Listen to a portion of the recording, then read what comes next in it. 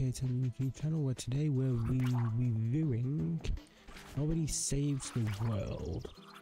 It's a little top-down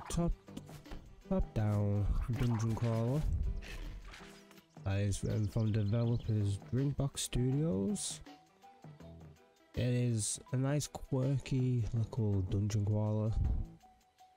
Its main mechanic is transforming into different creatures and people to best fit that dungeon.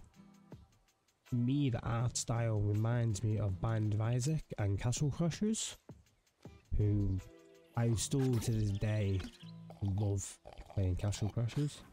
It also reminds me of Don't Starve too. Reminds me a little bit of that. But that's probably just me.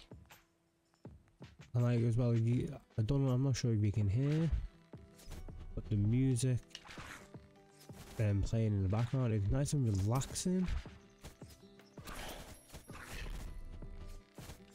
Like, it's nice and relaxing. So I'm just trying to get a hang of this new character.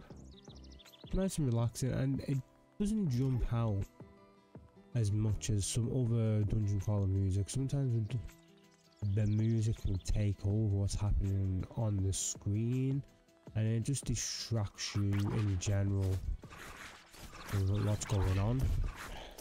So it's for me, that is a win. Obviously for some other people that might not be a win, because they might want to use use that music as a distraction from the actual gameplay. Obviously, as I mentioned before, the transforming does add a layer to this whole dungeon crawling. It's the menus are very simple to traverse, very simple. Like, obviously, as I commented about the art style before, it's very cartoony, but it in a way that stands out and just draws you in a bit more, because it's not every day you see characters drawn in this way. And it just, for me, it did draw me in. It's very simple to understand the attacking mechanic, but I can understand in future dungeons you will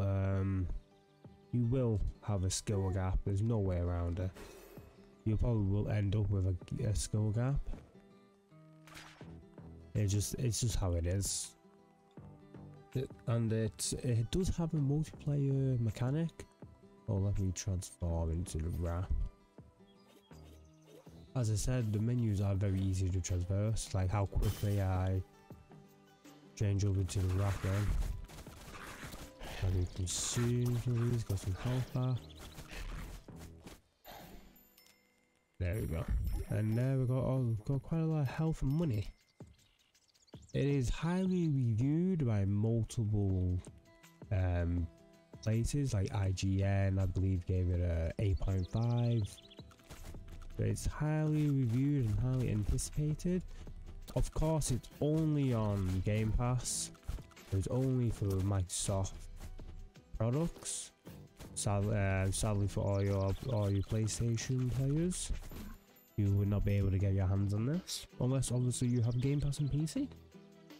It does take around 12 to 14 hours to complete, but if you want to complete it 100%, it's only going to take you a tiny bit longer, 8 and 16, sorry. And for me, it does have quite a few replayability aspects, obviously with it being a dungeon crawler, so there's going to be some grinding involved, which with this music helps you grind. And that's everything from me for this review. I highly like this game. I will give this game 4 out of 5 hit markers. And before I go, hit that subscribe button, ring that bell, and let me know if there's any other games you would like me to review. There'll probably be quite a few of these review videos that'll come out.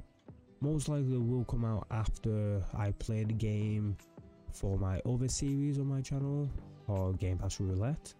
If I feel like that game hasn't been known as much, or not that many people do know that game, I'll probably do a quick review like I just had done today, and just let you know about it. But this has been MK10 Gamer. I'm going to head back to the range and just continue grinding as this small little rat. Thank you and good night.